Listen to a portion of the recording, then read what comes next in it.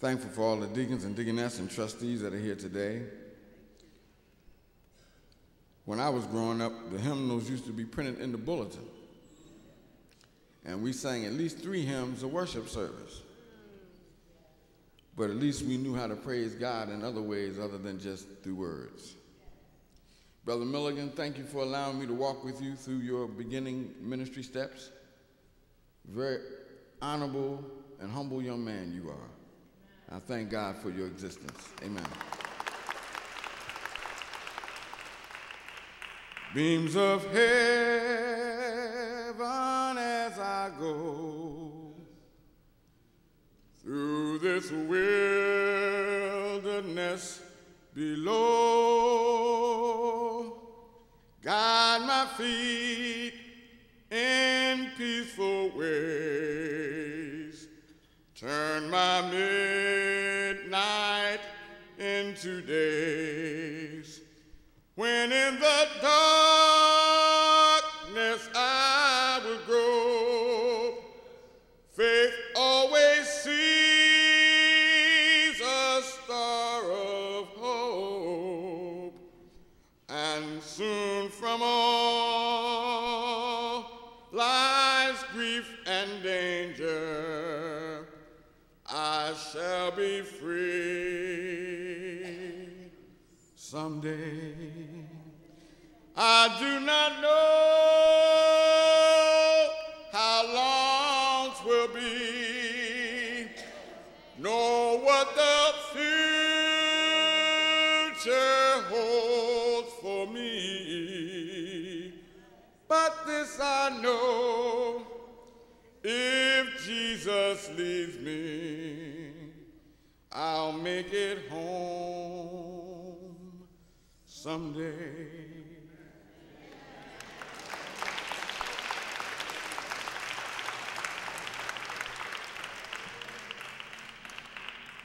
Our scripture lesson for the morning, as was so eloquently read by Reverend Turner, is found in the Gospel of Mark, the 16th chapter.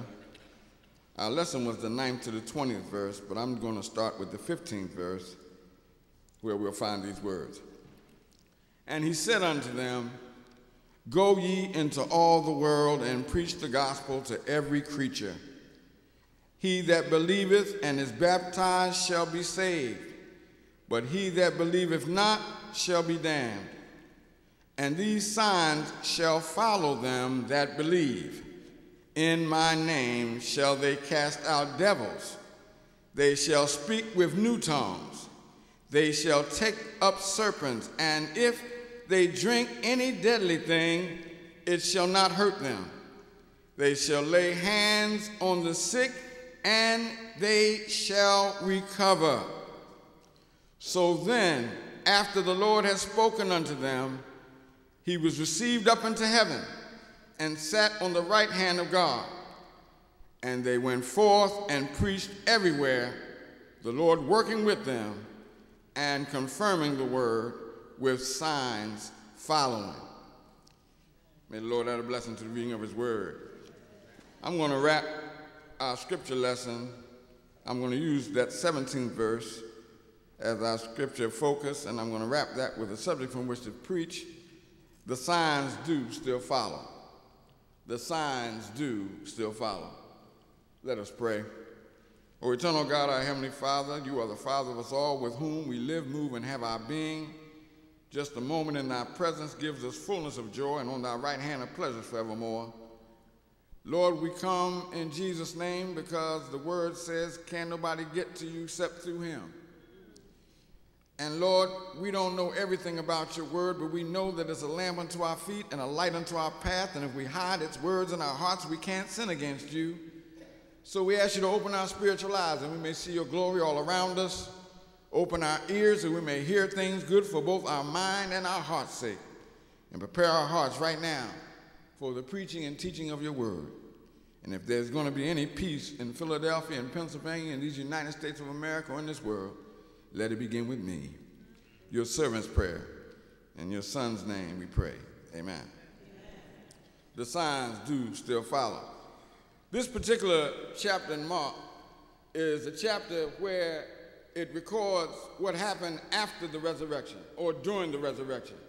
Remember, Jesus was in glory with his Father, and God had tried a whole lot of ways by which to speak to us as his people, to give us redirection after Adam slipped in the Garden of Eden. And he's tried monarchs, he tried major and minor prophets, he's tried chief priests and minor priests. He even tried Miss Ellie at the corner store, but nothing seemed to work.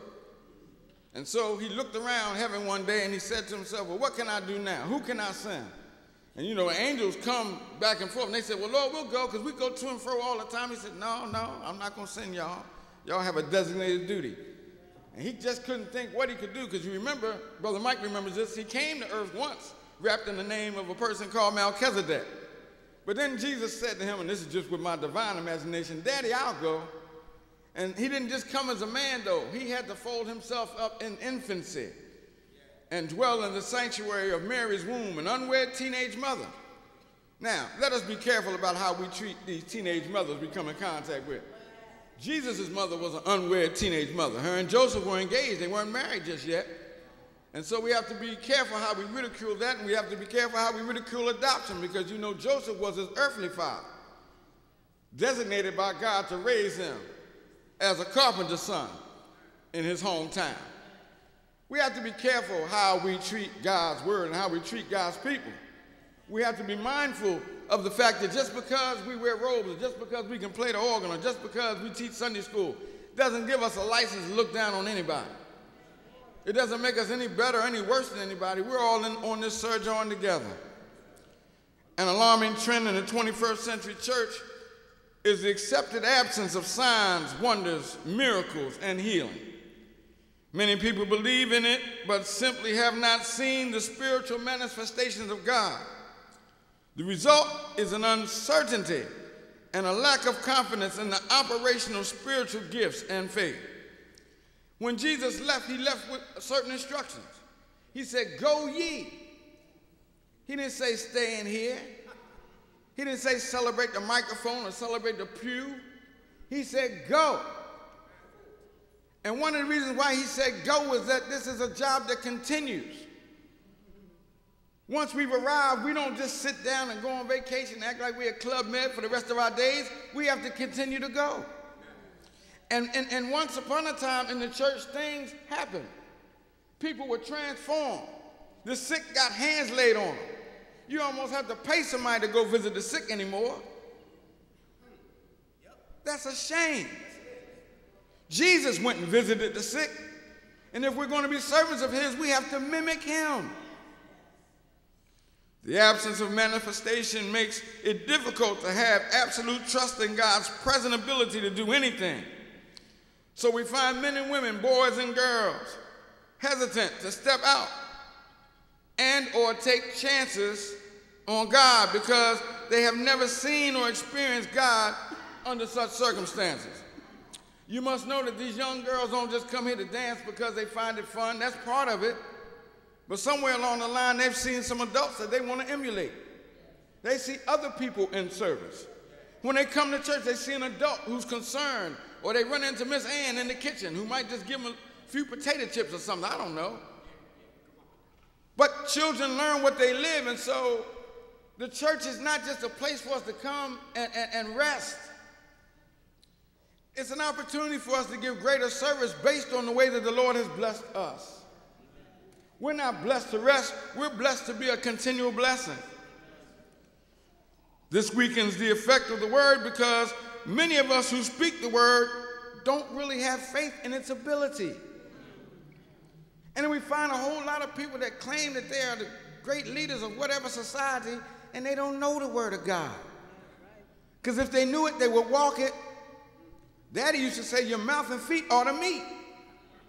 And if it doesn't, something's wrong. The more unfamiliar we become with spiritual and miraculous manifestations of God, the more inhumanistic we become. I can't say that I believe in a God. I can't say I'm Christ Jesus, King of my life, and don't believe in the fact that he can lift the dead from the grave. Don't believe the fact that someone who's lowered through the roof can go back up healed. Don't believe that the blind man that met them folk before they went into the temple that ask for money, and they say, we don't have that, but in the name of Jesus, we'll give you what we have. Because through the Spirit of the Lord, all things are possible. And it's only through the Spirit of the Lord, not us, not our PhDs, not our houses in the gated community, not our long trucks with 5 doors and we won't give nobody a ride to church in. It's the Holy Spirit. That's what makes the difference. And you can't be appointed unless you're anointed. Hear me, somebody. If you find somebody in position and they don't have the anointing on their life, you better question whoever appointed them, because you can't really be appointed by God unless you're anointed. It's time for us to change. It's time for us to stop meeting in falsehood. What are you saying, preacher? How can we meet every Sunday? How can we come every Tuesday? How can we attend Sunday school and what we do doesn't mimic the Word of God? Signs and miracles happen, y'all. And when we're actively activated and moving in the Spirit of the Lord, things should happen for the good of people, for the good of God's people. The stranger shouldn't have to ask 5 people before somebody gives them help. The stranger should be able to come here if the kitchen is open and get a piece of bread. The stranger should be able to be guided in the right direction without us having to Google me this. No. Our living is in vain if we don't start living by the Word of God. And I'm not saying you have to be perfect. I'm not perfect. Born in sin, shaped in iniquity, and I still sin sometimes. I told you about what I do in traffic with the windows up. I speak in an unknown tongue when they cut me off. I do. But I'm in the car by myself. And I ask the Lord to forgive me. But we have to strive to be more like Jesus. We have to strive to be more like His Word. And when we say that we're servants, when we say we're representative of His band, we have to go where the people are. We have to help people. We can't be afraid to touch somebody. Jesus said in Mark 16:17, these signs shall follow them that believe. My aunt down in Lunenburg County, Virginia. Funny thing, my parents sent me down there one summer. I said, they must have lost their mind. They do some weird stuff down here. She could smell the rain coming. Y'all get on in this house. Y'all things come on in the house. For what? The sun's out. It's going to rain. I'm looking around. I said, Lord, she must have bumped her head in that kitchen. And sure enough, you could see the clouds coming up the road. She saw a sign of the rain. She felt the rain coming. So when we say that we love the Lord and we say we're members of Zion Church or God's body, if there's no sign, Mark 16:17 says, these signs shall follow them that believe. There ought to be some evidence if you say you believe. You ought to be found guilty of it. I mean, if you're going to accuse me of being a lover of Christ, I will be convicted because I do love Christ. And signs and wonders show up behind that. This has never changed.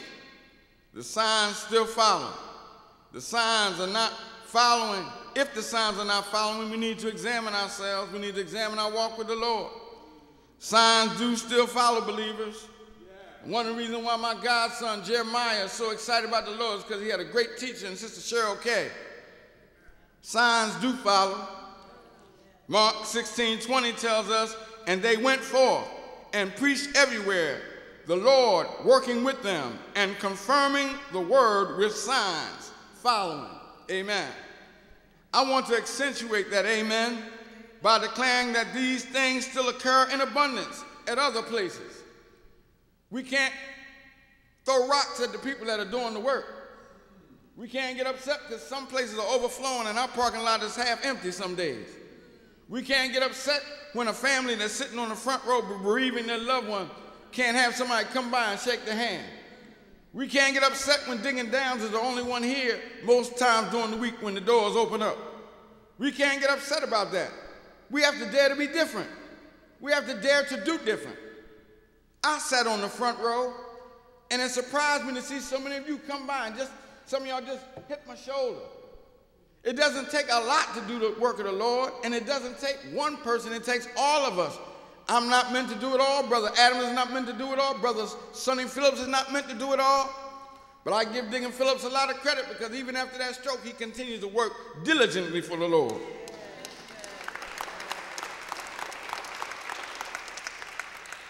Many people limit their faith in God because they are thinking of themselves. They are concerned about what others might think of them if things don't happen like they said it was supposed to happen. They're not man or woman enough to get on their knees and wait on what thus saith the Lord to them. They run to somebody humanistic like them who might not know the Lord, who might not pray, who might not be saved. There's a whole lot of people running around acting like they know Jesus. They don't know Jesus. They still calling that Miss Cleo line. They're afraid they will step out on a limb and nothing will happen. An essential element in being used by God is to quit thinking and simply respond by faith. A lot of times when the Lord lays something on the heart of a believer to do for humanity, we have to have 15 meetings. We have to have a second and a third. We have to all be in favor in order to do the Lord's work. He said, go ye. So if we're going to cast a net, if we're going to feed somebody, if we're going to go help somebody, we don't have to vote 5 times and meet 15 days for that. It's in God's word. Just go. We don't have to have a special collection for that. We don't have to have flyers on the table in the hallway to do God's work. What? The signs still follow. We limit our ability to be blessed because we don't have faith in this work. And because we don't have faith in the work, the Lord knows we don't have faith in him. That roof doesn't always keep leaking because you had a bad roofer. Bad things don't continually happen just because, by happenstance. Every action has a reaction. Every circumstance has a consequence. And when we're not walking in the way of the Lord, you just can't go willy-nilly and expect nothing to happen. Daddy said, be in the house when the street lights come on. And if that light was on about 10 minutes and I wasn't in the house, there was a consequence for me for that. And he kept his promise. He kept his promise.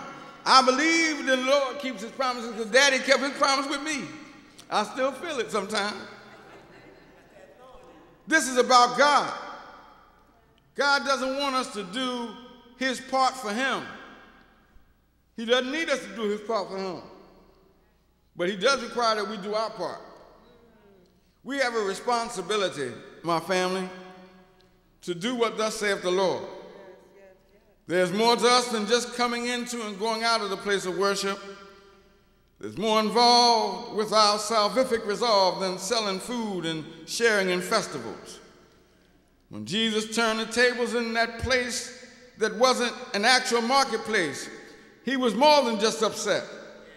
He was setting the stage and the tone on what should and should not take place in the place designated for God's worship. Naturally, we are concerned about bylaws and search committees, yet there is so much more. More issues that need to be addressed. More issues confronting the Christian church. Issues facing our whole missionary enterprise. And the signs I've witnessed reflect the need for us to get involved in the community of our fellowship. I'd like to discuss with you some morning some of the problems confronting our schools. I would like to discuss with you one morning, when you're able to be serious about it, the family institution, the DNA of our Creator's design for his created. I would like to meet with you one morning when you're ready to sit down and really form a table of brotherhood in this community, not black or white or red or brown, but that one day we might become a multicultural community in our church. I'd like to sit down with you one day and discuss what God is really concerned with. Not how well we're dressed, but how good a neighbor are we at this northwest corner of Broad and Venango Street. I want to sit down with you one day and discuss how diligently we can get together and discuss and parlay over the Word of God. I want to sit down and discuss with you how a man that chair's draped for Dick and James, Marvin Hollis, what it really means to be a servant of God. How when you're a servant of God, you can be humble. How when you're a servant of God, when somebody comes to you, you have to know that God sent them to you. So don't run and try to find somebody else. Help them yourself.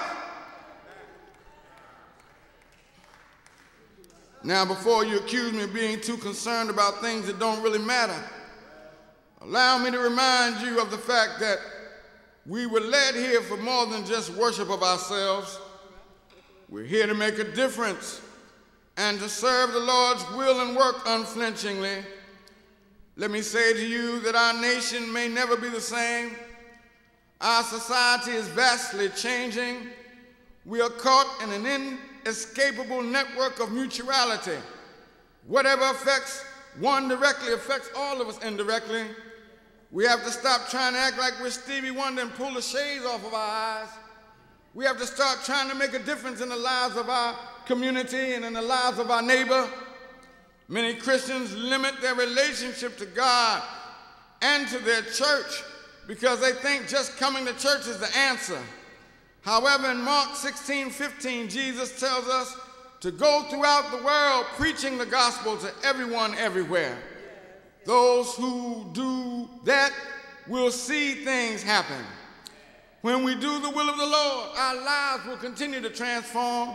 When we do the will of the Lord, our roofs will stop leaking and our refrigerators will stay full of food.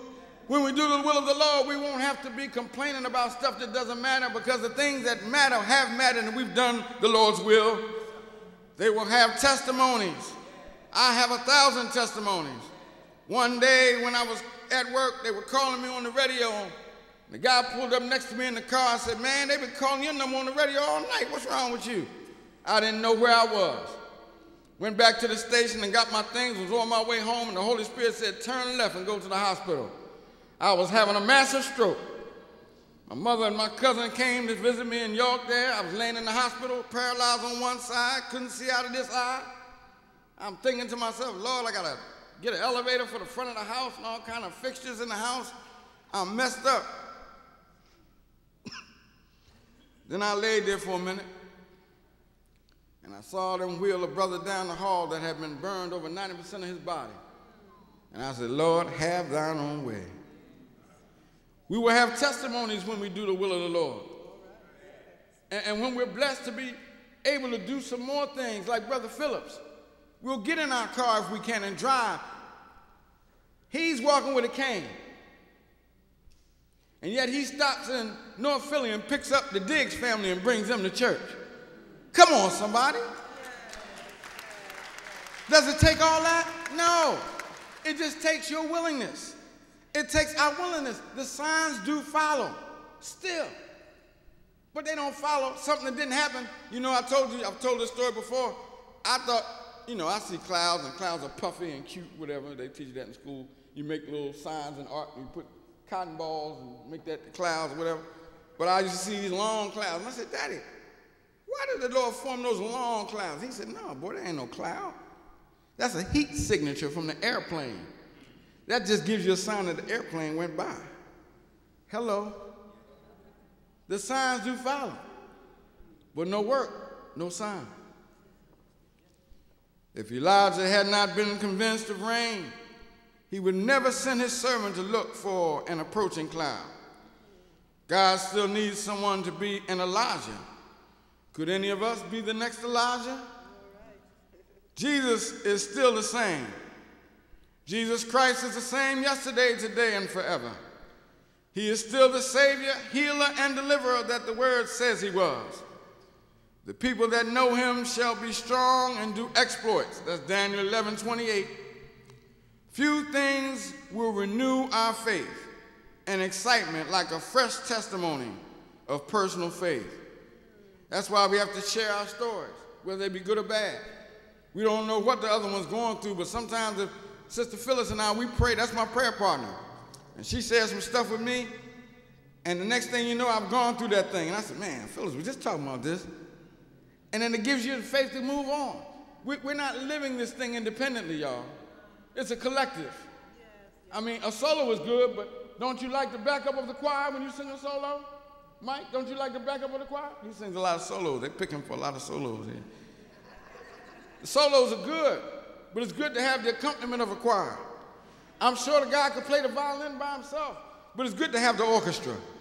Michael Jordan or that other fella from Cleveland, LeBron James, can play well enough on their own, but it's better with a team. And remember, as we spell team, there's no I in team. Few things will renew the excitement of God's freshness in our lives, in our personal testimonies, as we are found doing the will of his word. There's everything to gain and nothing to lose when we follow God's word and we work in it diligently. There's everything to gain and nothing to lose when we love our neighbor as ourselves. There's everything to gain and nothing to lose when, if we feel like we have to talk about something, we talk about God to somebody else and not each other. Everything to gain and nothing to lose when my brothers wrong me for me to get on my knees and go to God in prayer. Because like Daddy said, you can't take a Volkswagen to a Cadillac dealer and get it fixed. Many a brother has discovered through basketball, Sister Shani, that there is no I in team. Many a sister has discovered if I carry myself a certain way and I let that hem out of my garment, I will command the respect of others. Many a teenager has discovered that God will, and even though my mama and daddy can't get a loan from the bank, somehow God will make it possible for me to get to college. This opened the door to many other similar faith-building testimonies that continue to unfold. I want to contend to you, my church family, that signs still do follow. God wants to do great things through our faith as well. I encourage you to earnestly contend for the faith that was once delivered unto the saints. Signs still do follow true believers. Signs are not just there for decoration. Signs are letting the people know that come behind us that there's a way, and God will make that way if we trust in him. As I take my seat, I want to remind you that good, better, best, never let it rest until good becomes better and better becomes best. I'm Harvey Holloway, Jr., and I thank God for approving this message. Doors of church open.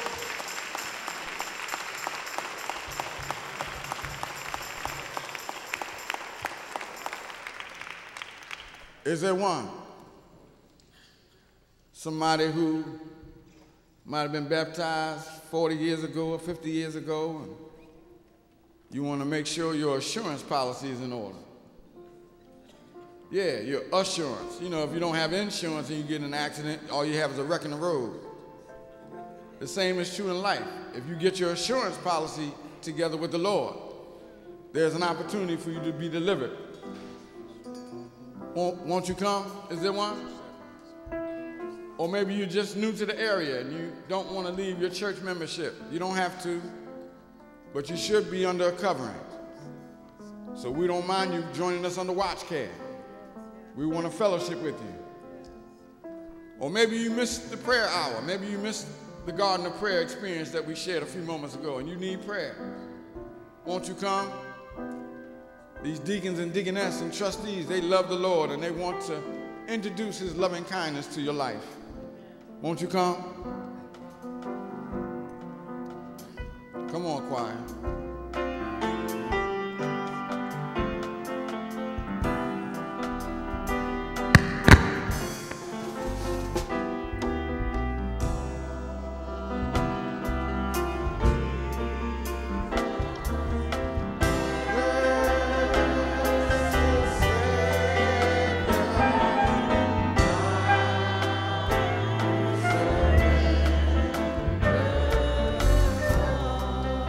Is there one?